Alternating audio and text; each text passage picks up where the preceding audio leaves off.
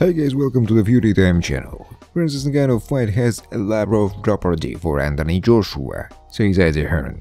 Joe will box the former UFC champion in Saudi Arabia. Anthony Joshua will not simply bulldoze his way through Francis Ngannou and must seek to wear out the mixed martial artist turned boxer before landing any knockout blow. According to Artur, Ngannou may have lost the element of surprise after a staggering professional boxing debut last October, when the former UFC heavyweight champion knocked down Tyson Fury before losing a debatable decision. But promoter Hearn thinks Ngannou poses a sizable challenge despite his novice status and is unlikely to fold as so many of Joshua's past opponents have done when confronted by his frightening punch power. It's definitely a fight with a lot of jeopardy, and Hearn told.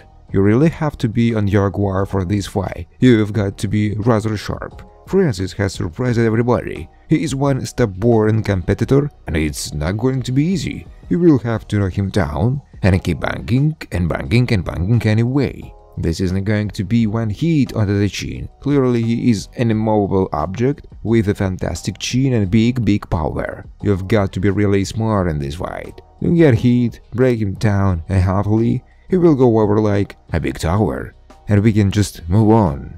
The fight against Ngannou in Riyadh will be a thought in the space of 11 months for Joshua, who is trying to boost his hopes of becoming a 3-time world heavyweight champion. The pair go head-to-head on 18th May in the first undisputed world heavyweight title fight.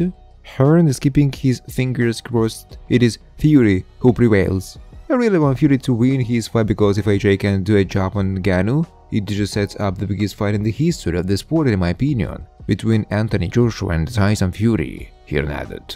Francis Ngannou has sent a chilling message ahead of his boxing showdown with Anthony Joshua. Nothing is impossible, right? We don't know the strength of Anthony Joshua, but even though I don't believe he has that strength, but we are going to find out, Ngannou said. We're going to find out, and I think that the worst is going to happen. I'm going to be the one taking his soul. I won, Ngannous said. Ngannou impressed in his boxing debut last October, when he stunningly knocked down WBC champ Tyson Fury in a close split decision. The judges may not have given Ngannou the win, but in his mind, he was still victorious. I won, look at me now, look at my life, look at where I was. Where you think I lost? You think because some foolish judges make some decision that change anything in my life. My family that I was telling you about, they were sitting in the first row watching that fight. The dream that I was in since I was a kid, I was at night, living the dream on top of the world, I was there. And for all the people that have been doubting me, I was there proving them wrong. For everybody that ever looked me down, I was there proving them wrong. I won everything, Francis said. Thanks for watching guys. If you like this video, please subscribe to my YouTube channel.